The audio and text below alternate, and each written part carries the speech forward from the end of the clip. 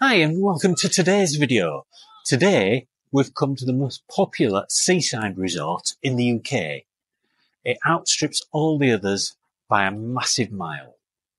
Today we've come to Blackpool.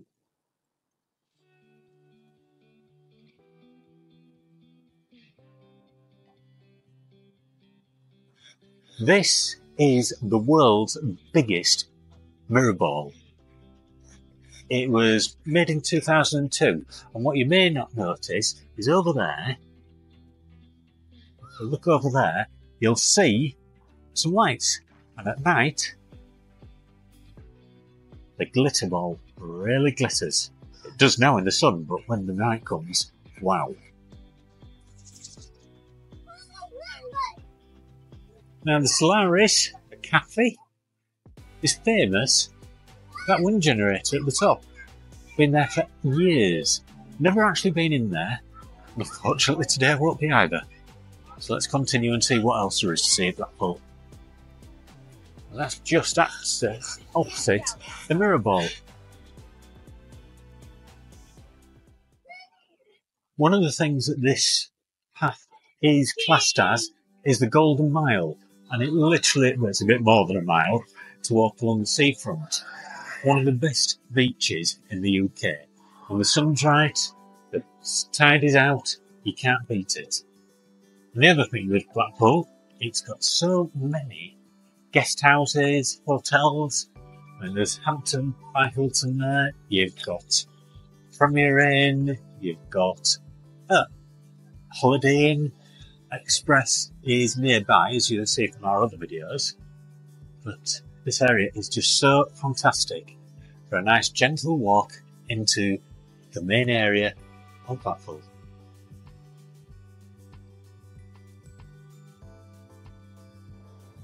And one of the biggest roller coasters in the world, and was the biggest at one point, tallest anyway, is this one at Blackpool Pleasure Beach. It used to be called the Pepsi Max. Quite a sight from a distance away as well. Blackpool Pleasure Beach is one of the original theme parks in the UK. It's over 125 years old. Another thing Blackpool's famous for is its trams along the seafront. Been going for generations. And we have a rare thing at Blackpool, the Believe It or Not by Ripley's, which they're all over the world, but there's not many of them left. All full of unusual facts and things, and if you hear that noise in the background, that's our pug. The microphone's picked it up a few times in the background. It's not cheap to go into, but it's well worth it if you can spend the time. One of the oldest rides in Blackpool Pleasure Beach is in actual fact the Ghost Ride. Not this one here, but there's a ghost train inside, and some people have noted feeling fingers on their head because it's actually haunted. This is one of my favourite shops in Blackpool, full of Doctor Who, Star Trek, all the sort of sci-fi memorabilia that you could possibly want.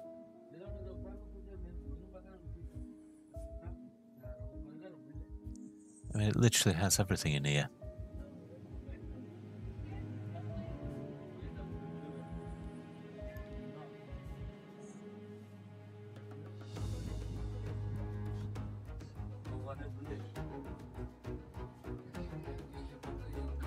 What I do notice in this shop is there's lots of things that perhaps you remember from your childhood as well. Not necessarily new sci-fi.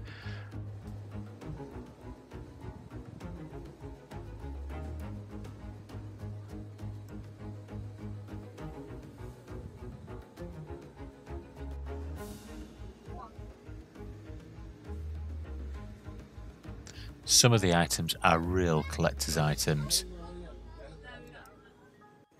And it leads through into a normal seafront shop. You've also got the water park. Now, they call it the Sandcastle, and it's right on the seafront. you actually can go into one of the slides and it goes outside. It's a fantastic little place. It's been around for a few years now. It's got restaurants inside, it's got everything you could possibly want. Imagine it's a rainy day, you've come to Blackpool, spent a week in Blackpool, somewhere to go to. Now, this is the South Pier. I'm going to go through the piers as we walk along because each of them have got their own personality.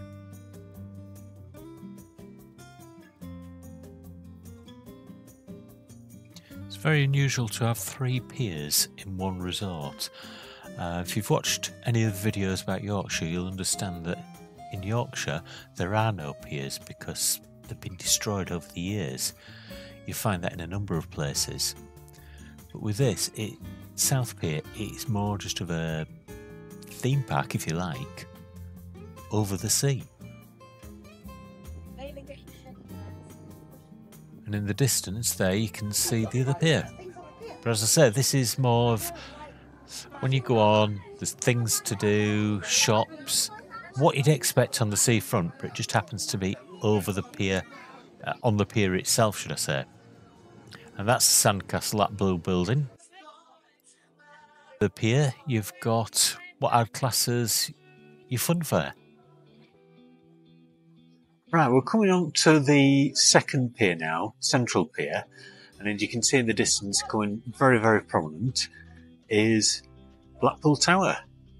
But in between second pier, the Central Pier, and South Bay Pier is hotels, after hotels, after hotels, after hotels, and every street behind it is hotels or guest houses. One of the things that Blackpool is really well known for are stag and hen nights. Some of the hotels won't accept people on stag and hen nights, but probably 10 or 15 are going on at any one time in Blackpool over the weekends. You'll find that a lot of them will visit the Manchester behind us, and there's plenty of nightclubs in Blackpool as well as obviously you've got the roller coasters to play on and whatnot. Blackpool is one of those unique destinations that's busy all year round. Even in the winter, you probably only get a few weeks where there's not something happening here.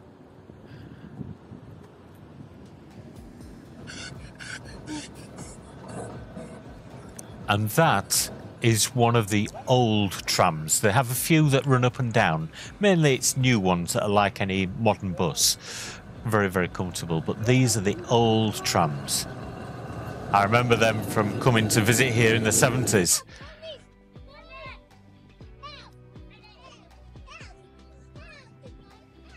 And there's Central Pier. A little bit different to South Pier. We'll cover that in a minute. And that's what it's famous for at the moment, is that big wheel on it.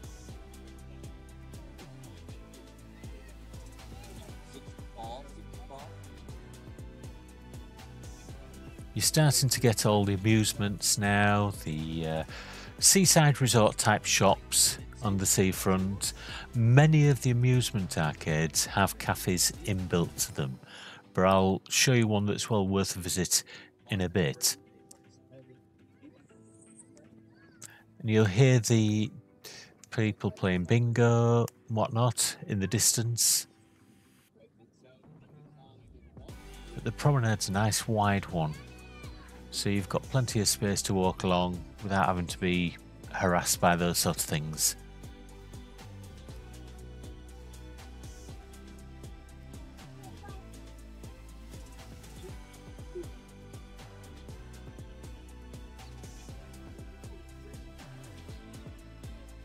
You can probably even hear them at this distance away calling out the bingo numbers.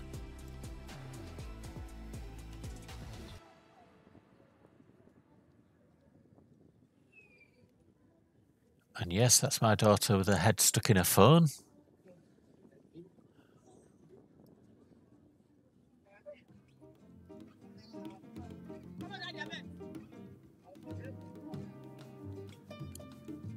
And here come a few more of the clan.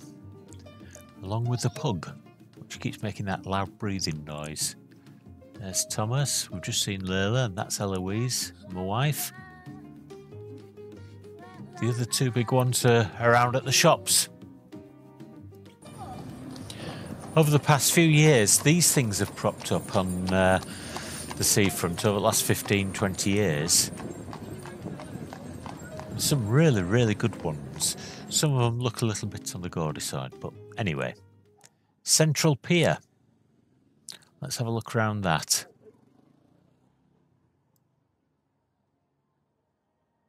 Like most of the piers, slot machines at the entrance, but you can walk around the side of it to get a better view of what's going on without having the kids going through there, asking for coins left, right and centre to play the machines. You can see, just like the other one, they've got some shops and things to play as you walk in. Very similar in that respect.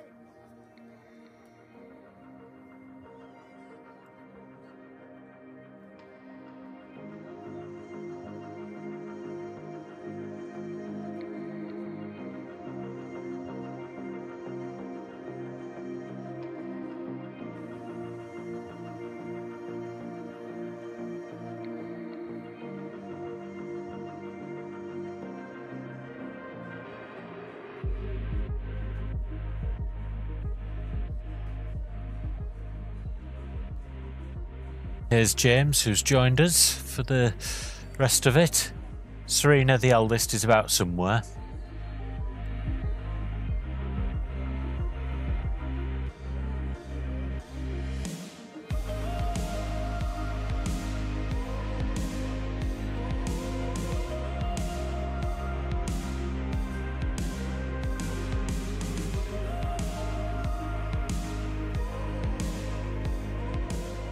Because we're in a fun fair and they play popular music, I've had to quieten it down a bit and play something over it, purely and simply because of copyright rules.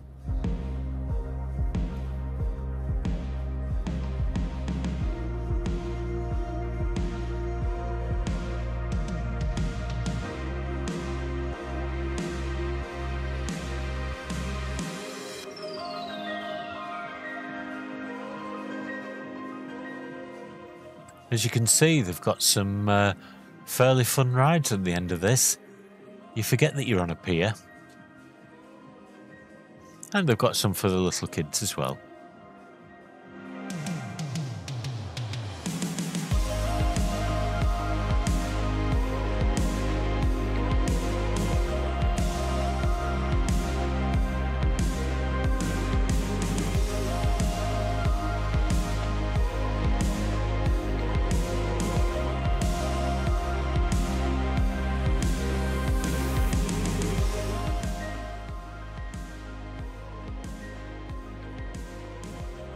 And even some themed toilets.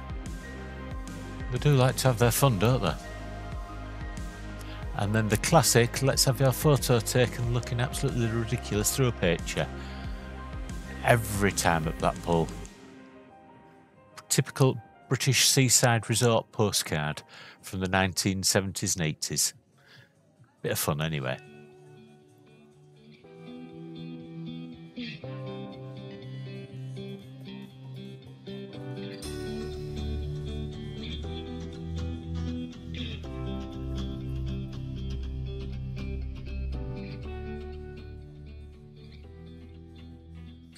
And you can see the size of the beach, and there's the North Pier, which is nearest one to the actual Blackpool Tower.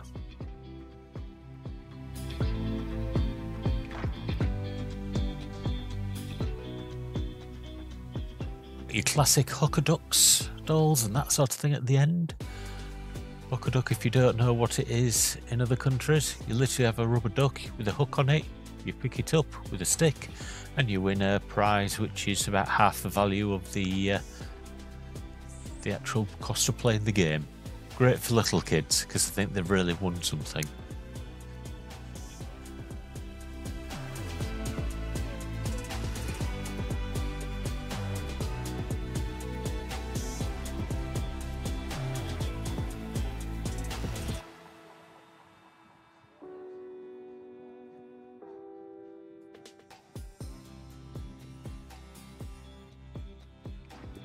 And you can see how far that beach stretches. That's looking back to South Pier. These seats could do with a bit of lick of paint, but never mind.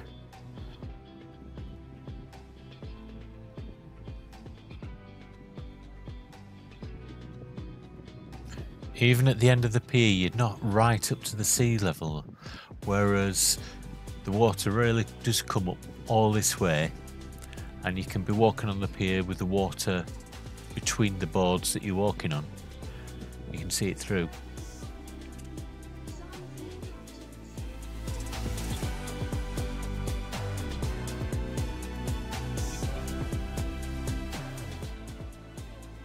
A place to buy your Blackpool rock.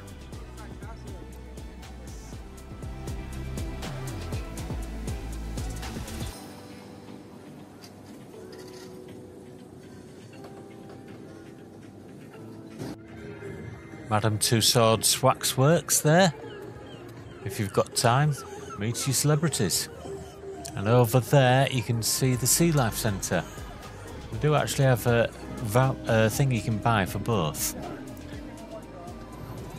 That's Coral Island, which is an amusement arcade. It's got a fantastic little cafe in it. One of the most unusual things that Blackpool has now gained is, right on the seafront, that's right, a wedding chapel. So you come to Blackpool, you get drunk, you party, and you leave married. Can't be bad, can it? And if you're wondering what the elephant thing is, it's a thing that's all over Blackpool at the moment. And basically, it's for charity donations.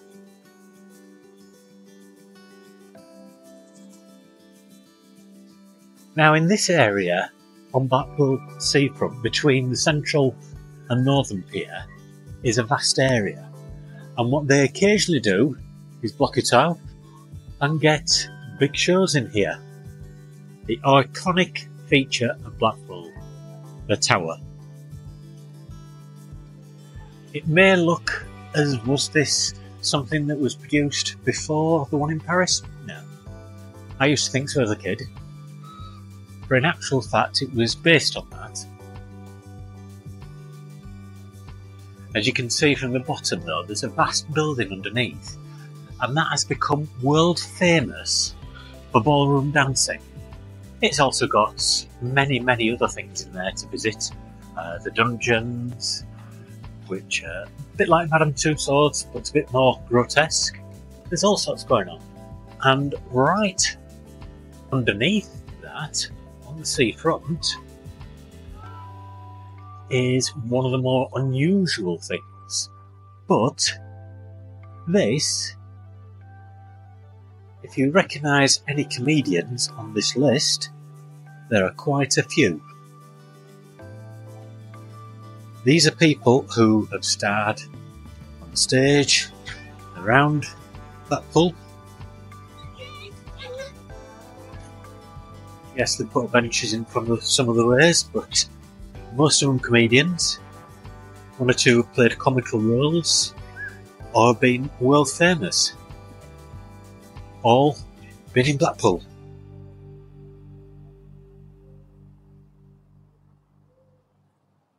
But just stop there.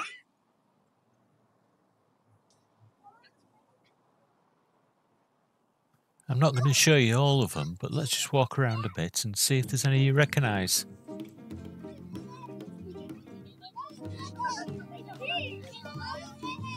The names on this list, some of them go back to the 1920s. Many of them are still touring today. There are Americans, British, obviously mainly British, but some big names here from 1950s, 60s films, British TV. And although this place is surrounded by names, you've then got comments that they're known for all over this area. Fantastic. We'll just walk over a few. See if you recognise it.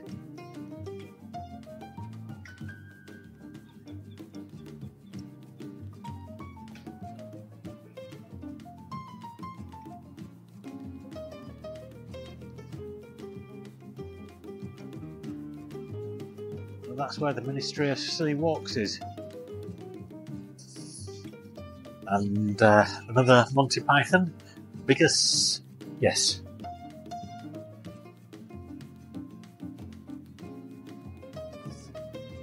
How about this one? Customer, morning, waitress, morning. What you got? Well, there's egg bacon, egg sausage bacon, egg and spam, egg bacon and spam, egg bacon sausage and spam bacon sausage and spam egg spam bacon and spam egg bacon and spam beans spam and spam. Or lobster thermidor au croûteurs with a Mornay sauce, garnished with truffle pâté and an egg on top. And spam.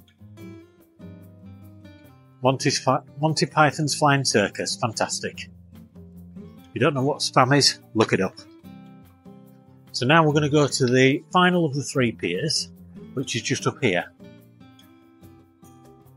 Oh, by the way, if you come into Blackpool, I say this on every video that we see them at, right over there, on the corner, is 5 letters.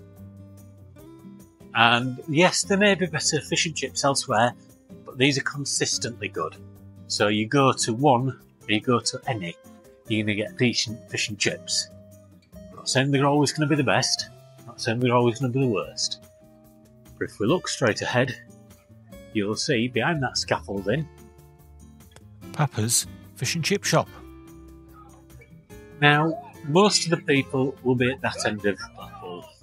This end is more the party end. Over there, you've got your pole dancing club, and there's a few here. Next to it is Yates's. Don't tell anybody it's Yates. Spelt Yates, but everybody calls it Yates's. Don't ask me why. It's a pub. And also at the end is one of the most famous ones in Blackpool, the Metropole. Been owned by Butlins and then a number of other companies. Hopefully it's going to reopen soon, because I've stayed there and it was at one point a fantastic hotel right at the end of the Golden Mile. Fantastic place, but like everything, it wears, it gets tatty, you get owners that don't spend the money on it, and it soon becomes just another old hotel. Over here, you've got your nightclubs, your takeaways, all that sort of thing. That's this end of the place. And now we're going to North Pier, which isn't as busy as some of the others. You can see you've got your amusements at the beginning of it. I'm going to just walk through and just show you the sights of it, so you've got an idea about it. I do like this though, Bloom Bar. Not necessarily the bar itself, but the colouring looks the right age for the pier itself.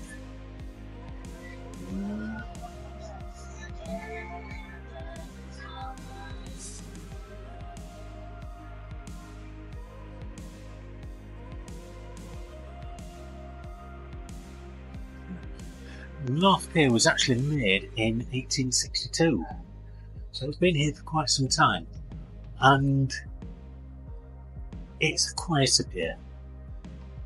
Yes, it's still a pier like all the others. You'll see what I mean. You even get a train to go to the end of it, if you want.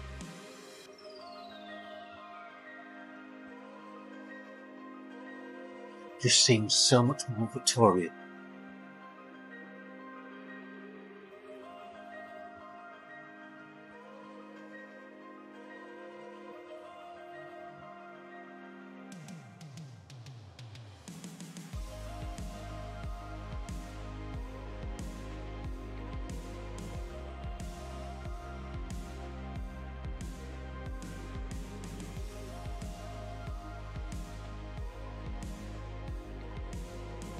It's getting a bit darker now and the lights are coming on to flood it so you can see where you're going. This is what I imagine a Victorian pier to be more like. You've got the seats at the side, maybe something in the middle, just seems so much more relaxed. There's the Metropole, the Egyptian Needle, or whatever you like to call it. Even the sea's coming in now. Look at that beach, golden sands. Look at the other side. When I say there's plenty of sand around here, you'll see what I mean.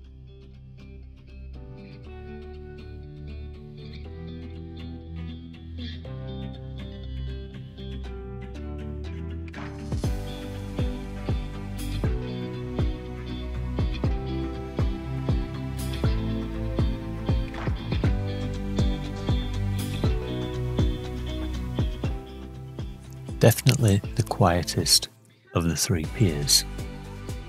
Much more relaxed.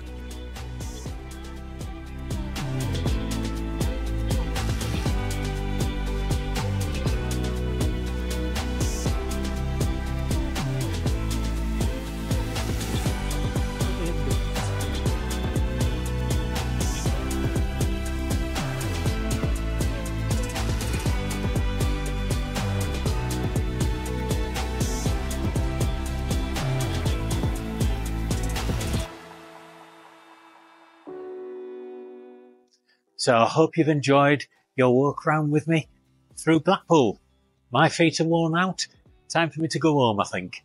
So don't forget to hit that subscribe button, and I'll see you on the next video. Bye for now.